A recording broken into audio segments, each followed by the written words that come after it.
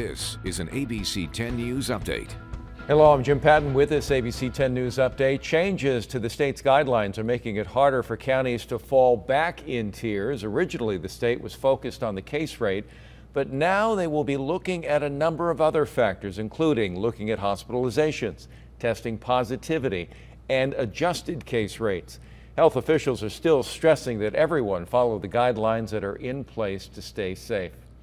Vaccination Superstation at the Del Mar Fairgrounds will be closed starting today through Sunday.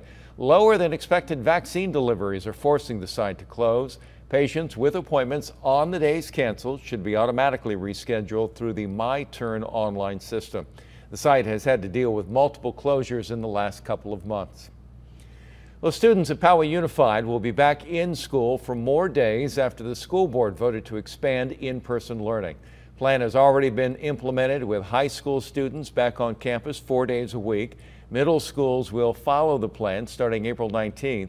And around the county, Chula Vista Elementary and San Diego Unified school districts are welcoming students back to the classroom on Monday.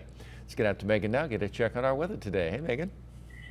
Hey, Jim. Happy Friday, everybody. A beautiful day all across the county. Temperatures trending pretty close to what we saw yesterday. Mid-60s to low 70s along our coast, mid-70s to low 80s inland, near 70 in the mountains, and hot in the deserts in the 90s. More of the same tomorrow with morning clouds clearing out quickly to sunny skies. We'll see slower clearing starting Sunday and a cooling trend then that will be bringing temperatures actually to the 60s next week for even inland neighborhoods, possibly even some drizzle by Tuesday out of those thicker marine layer clouds. And the breezy conditions will continue in the mountain and desert areas each afternoon and evening. Westerly gusts of 20 to 35 miles per hour will be possible.